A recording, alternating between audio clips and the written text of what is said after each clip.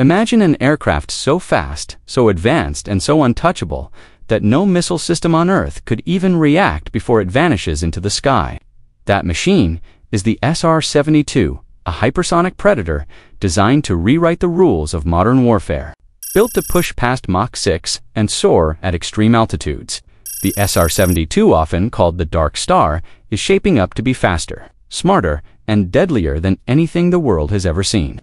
With unmatched speed, stealth, and precision strike capability, this aircraft could shift the balance of power in ways we've never witnessed.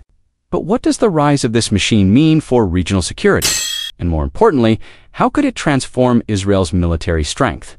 Let's uncover the shocking potential of the SR-72 and what its arrival means for global air dominance. Israel has repeatedly demonstrated military superiority across multiple conflicts, consistently maintaining the upper hand. A major reason for this sustained advantage is its steady stream of advanced American weapons. The United States remains Israel's largest defense supplier, providing nearly 70% of its imported weapons in 2023 alone. These U.S.-made weapons have played a central role in Israel's recent operations against Hamas and Hezbollah. Reports show that by the end of 2023, Israel had received thousands of American-made guided bombs and missiles. In early 2024, the U.S. delivered additional F-35 and F-15 fighter jets, further strengthening Israel's air power. Investigations, including a detailed CNN analysis, revealed several instances where American weapons were used in combat, some of which resulted in civilian casualties. In a recent high-profile case, CNN found that 2,000-pound U.S. bombs were likely used in the strike that killed top Hezbollah leader Hassan Nasrallah in Beirut beyond weapons. The United States also provides massive financial support. Since 1948, the U.S. has given Israel over $130 billion in aid. A 2019 agreement guarantees Israel $3.3 billion annually through foreign military financing, plus an additional $500 million each year for missile defense programs. This deep partnership means that U.S. funding and U.S. weapons shape much of Israel's military power and how it reacts to threats. But as civilian casualties rise, human rights groups and media investigations have raised serious concerns about how American weapons are being used. These findings have sparked calls for more accountability and stricter oversight. Despite the controversies, U.S. support continues without slowing down. The flow of weapons, money, and technology remains steady, cementing the U.S.-Israel alliance as one of the most influential military partnerships in the world. Now, with the confirmation of the SR-72 program, America's defense innovation is entering a new era. But to understand how groundbreaking this aircraft truly is, we need to revisit the legend that came before it. When the SR-71 Blackbird first took flight during the Cold War, it stunned the world. This sleek, jet-black reconnaissance aircraft flew higher and faster than anything else in the sky. Its speed and altitude made it nearly impossible to intercept. Because of its unmatched capabilities, many believed the U.S. would never retire the Blackbird without creating something even more powerful. So when the SR-71 was retired in the late 1980s, rumors exploded. Many were convinced that a secret successor was already being developed behind closed doors. For years there was silence until 2013, when Lockheed Martin finally revealed the concept of the SR-72. But insiders claim that behind the scenes, Skunk Works engineers had already been working on early prototypes long before the announcement. The SR-71 owed its record-breaking speed to its revolutionary Pratt & Whitney J58 engines, which were capable of sustaining afterburner use far longer than any jet engine before it. With variable geometry inlets and a design that allowed air to flow directly to the afterburner, the J58 enabled the Blackbird to cruise at Mach 3 for extended periods without tearing itself apart. This allowed the aircraft to slice into enemy airspace, snap intelligence from near-space altitudes, and vanish before defenses even reacted. Even today, the SR-71's speed and altitude records still stand. The SR-72 aims to push those limits even further. In 2017, Orlando Carvalho, then Executive Vice President of Aeronautics at Lockheed Martin, hinted at just how far Skunk Works was going. He described hypersonics as the next disruptive technology, comparing it to the arrival of stealth. He suggested the SR-72 could operate at speeds 2 to 3 times faster than the Blackbird, deep into Mach 5 territory. If Lockheed Martin succeeds, the SR-72 would be nearly impossible to track or intercept. No modern missile system could lock onto something moving that fast. It could enter contested airspace, gather intelligence, strike targets, and escape before radar operators even realized it had arrived. A machine like that doesn't just change warfare, it reshapes global power. Imagine an aircraft so fast that by the time enemy radar spots it, it's already completing its mission and disappearing over the horizon. That aircraft is believed to be the SR-72, America's next leap into hypersonic dominance.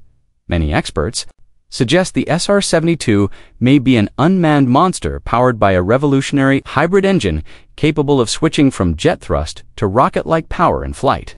It could roll down a runway like a normal jet, and moments later blast into the stratosphere at hypersonic speeds, fast, agile, nearly untouchable and, possibly already, being tested in complete secrecy. At the heart of this beast is a turbine-based combined cycle engine, or TBCC. It blends a traditional jet engine for takeoff and supersonic flight with a scramjet that activates at extreme speeds. Together, they could push the SR-72 to Mach 6 boat 2 kilometers every second. Reaching hypersonic velocity, anything above Mach 5 transforms the battlefield. Stealth aircraft avoid detection by hiding. The SR-72 avoids detection by outrunning everything. Surface-to-air missiles would have only seconds to react before the aircraft vanishes from the kill zone. It could penetrate areas where even fifth-generation stealth jets wouldn't dare to fly. At Mach 6, the SR-72 could cross entire nations in minutes, performing high-speed surveillance or rapid strike missions before an enemy even realizes what happened. No aircraft currently in service comes close to this level of performance. Military analysts believe that if the SR-72 demonstrator successfully reaches hypersonic speeds using TBCC technology, it could ignite a new global arms race. Just as countries scrambled to build stealth fighters, nations may rush to develop their own hypersonic aircraft combining sensors, weapons, and intelligence systems that could redefine 21st century warfare. But speed alone isn't invincible. While Mach 6 makes the SR-72 incredibly hard to intercept, anti-ballistic missile systems are advancing fast. The Raytheon Standard Missile 3, for example, has already shot down ballistic missiles and even a satellite. These weapons aren't designed for aircraft, yet they've proven they can destroy objects traveling faster than 22,000 miles per hour. By the time the SR-72 enters service, potentially around 2013, new SAM systems may be able to challenge even hypersonic jets. Still, the SR-72 fills a critical gap. When the SR-71 Blackbird retired in 1998, the U.S. lost its ability to conduct lightning-fast reconnaissance over hostile territory. Satellites are powerful, but predictable, locked into fixed orbits, and unable to maneuver freely in real time. A hypersonic aircraft restores the ability to gather immediate, flexible intelligence anywhere in the world. Beyond spying, the SR-72 could carry advanced weapons capable of striking targets. Before defenses even activate an especially valuable capability in hotspots like the Indo-Pacific, speed becomes a weapon of its own. But every breakthrough invites a countermeasure. The defense world evolves non-stop. What is untouchable today becomes vulnerable tomorrow. By the time the SR-72 becomes fully operational, rival nations may already be engineering weapons built specifically to hunt it. Yet the true significance of the SR-72 goes beyond speed or firepower. It represents a new era in aviation, a symbol of the future. A jet flying at 2 kilometers per second above 100,000 feet, carving through skies no other aircraft can reach, is more than a machine. It's a statement of technological supremacy. The SR-71 set records that still stand, over 2,100 miles per hour and altitudes above 85,000 feet. Satellites replaced much of its duty, but none can match the flexibility of an aircraft that launches immediately. That's why the SR-72 matters, designed by Lockheed Martin. The Strategic Reconnaissance 72 aims to hit Mach 6 over 4,600 miles per hour. If Lockheed succeeds, This aircraft will eclipse the Blackbird in speed, capability, and strategic importance. Some reports have hinted at a possible debut around 2030, showing how serious the push for hypersonic technology has become. If completed, the SR-72 wouldn't just be another aircraft, it would rewrite military strategy. Its speed and altitude would make it nearly impossible to intercept, even as air defense systems evolve. A functioning SR-72 would restore America's ability to gather real-time intelligence or launch precision strikes anywhere on the planet at a moment's notice. Even in its conceptual phase, the SR-72 is already influencing global defense planning.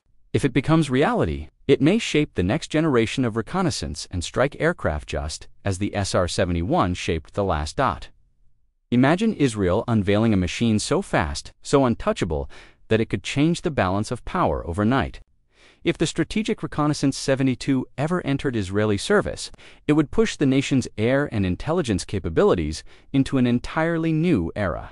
Flying at hypersonic speeds and extreme altitudes, this aircraft could slip deep into hostile airspace, capture high-resolution images of troop movements or missile sites, and vanish before enemy radars even realize it was there. Commanders wouldn't rely on old intel, they'd be watching threats unfold in real time, making faster, sharper decisions with near-perfect clarity. But surveillance is only part of the story. The SR-72 could also deploy precision-guided munitions to strike high-value targets with almost no warning.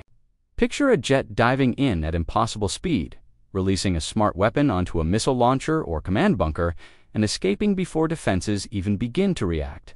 Against groups like Hezbollah or against advanced state militaries, those lightning hit-and-run strikes would be devastating, forcing enemies to scatter, hide, and constantly second-guess their next move. And then there's the psychological impact. Once adversaries know Israel possesses an aircraft no one can chase or intercept, they become far more cautious. Any attempt to mass forces or launch a surprise attack carries a new, frightening risk: being watched, tracked, and struck before they have time to blink. That alone builds a powerful layer of deterrence. Of course, such a game-changing jet would trigger a wave of countermeasures. Neighboring states would rush to develop anti-hypersonic missiles, space-based tracking systems, and directed energy defenses. Israel would need fortified hangars, rapid turnaround maintenance, and airtight security to keep the fleet operational. A new arms race, one built on speed and instant response, would almost certainly follow in any future conflict. The SR-72 would shape Israel's first moves. Within minutes, it could disable enemy command networks, blind air defenses, and neutralize missile batteries long before opposing forces mobilize.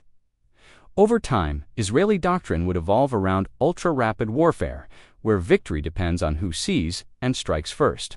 No aircraft is truly invincible, but introducing the Strategic Reconnaissance 72 would redefine air power across the Middle East. It would boost Israel's surveillance, sharpen its strike capabilities, strengthen deterrence, and force every rival to rethink the future of warfare. A leap in capability built for the next generation.